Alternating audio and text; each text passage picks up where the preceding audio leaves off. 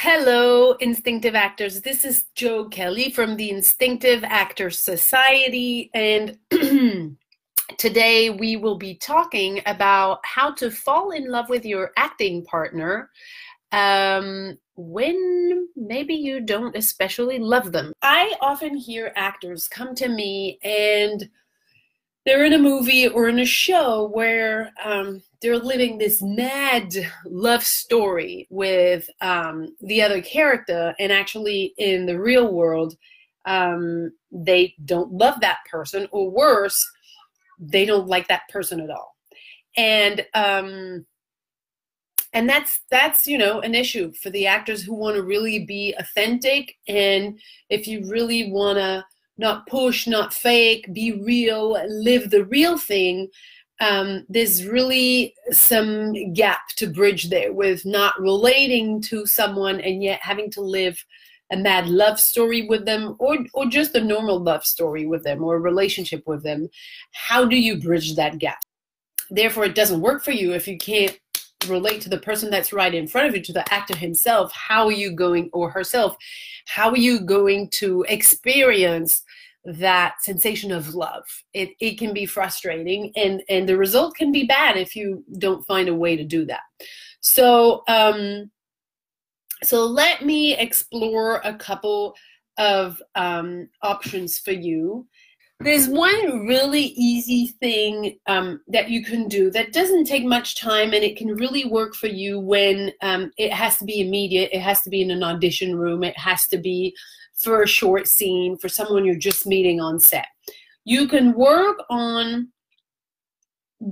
choose one little centimeter of their whole instrument that you can relate to.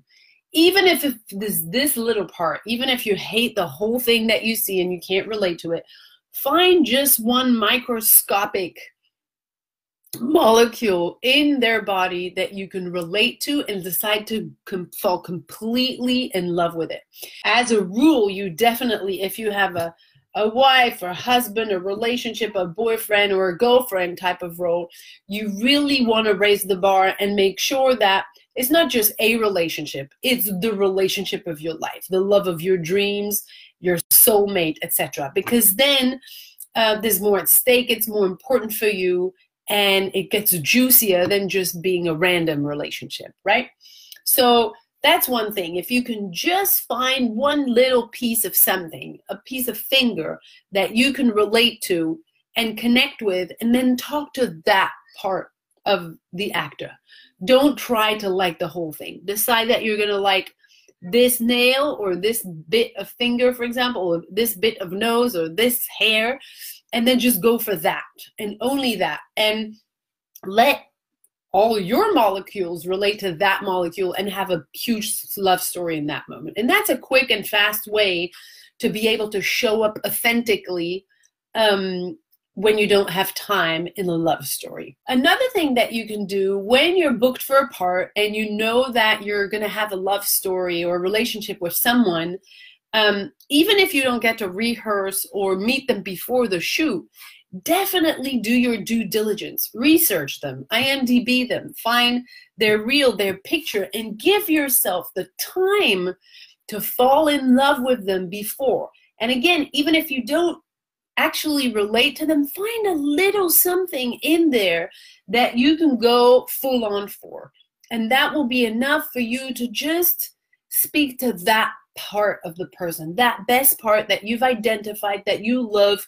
You can disregard the whole rest of them. If you can just focus on that part, you'll be able to show up and be fully in love in the moment. Even if you're dealing with a relationship that has conflict, you want to establish that there was love at a certain point. So establishing something that has happened. So if you have a little bit of time, you really want to ask yourself if the origin of your relationship. Don't take anything for granted. Okay, she's my wife, well, that's my wife. No, go back, close your eyes. It can go really fast, but take a little bit of time and allow your imagination to tell you, where did you meet?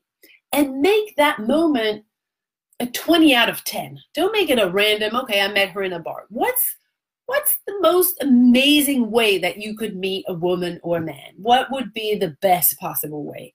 Imagine that. How was the first kiss? Same thing. Make it a 20 out of 10. What would be the most amazing first kiss? Where is it? Who asked? Him or you or her or you? And make it, I mean, the scenario that you wouldn't even dream of in life, like magic, Prince Charming scenario. Then when was the first time you said, I love you? Same thing. Go for 20 out of 10 and make it the craziest, most unimaginable, ideal love story. Same thing for when you first make love. Same thing for when you get married. Same things for when you decide to have kids. So really plant the seeds of your relationship so that you actually have a relationship, right? Imagine it. And it doesn't need to be with someone specific. I never recommend substitutions. Just create that person. Let the images come to you, whatever their face is. And if you know who they are, or if you can find out who they will be, then relate to their picture, relate to their reel, relate to what you can find about them online. And if you can do more than that, you know, ask the production or the director to have a meeting with the actor or the actress that you're going to be in love with. So another great one is, and especially if actually there's some animosity and conflict, because sometimes and oftentimes there is, no matter what level, you can have to play in a relationship with someone, and especially in TV shows, there can be hate or you know, bullying and stuff between you guys that's really not working.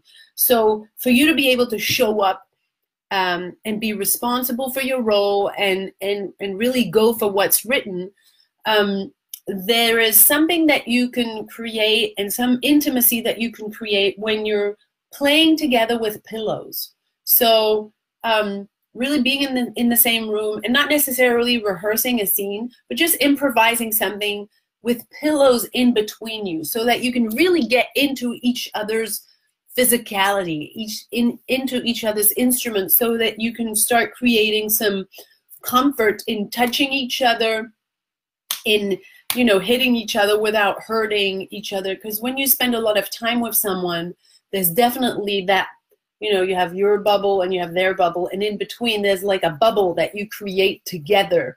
And being able to create that physically with the person would be great. And let's imagine that you can't meet them. You've tried, you've made the calls, you've called the production, the director, you've even tried to reach out to the actor or the actress, and you can't meet, there's no time, or they're not willing, or whatever.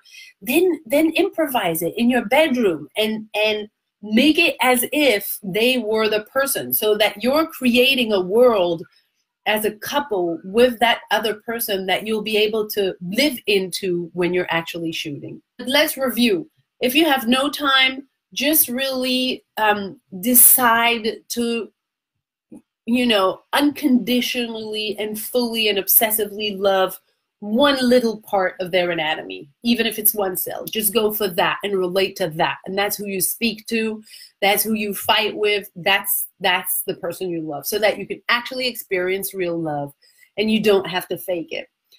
Research them as much as you can. Try to connect with them. Try to talk to them so that you can start developing and weaving the relationship for yourself. You can decide what you're going to focus on. Create some context for your relationship, how you met, first kiss, first sex, first love, all of that, but really making it a 20 out of 10 or 100 out of 10. Make it the most amazing story. And yes, for the physicality, just play with pillows. And if you can't see each other, really be in a room, in your bed, and just play with that pillow to kind of create the bubble that you guys will play in. These are the suggestions that I have for you guys to really be able to play to be in love from a place of authenticity rather than to have to fake it, right? Because that's never a great experience, and it's never actually is impactful. It doesn't create the results that you're actually looking for that will impact your audience, because people know that you're not really in love and they can feel it. So create that for yourself. Be responsible for that so that you can be in that sensation of love. Even if you love someone else, just create that love. I'll be back every Thursday as your host in the Instinctive Actor Society to talk about topics that you guys find interesting. So don't hesitate to post your topics in the group, to ask your questions, to bring in your real life situations so that we can address it. So that's what this Instinctive Actor Society is about, to have real, deep, meaningful discussions about what actually matters to you. So I'm all ears. I'll look for your questions later and I'll get back in the group. All right? Thank you guys. Bye.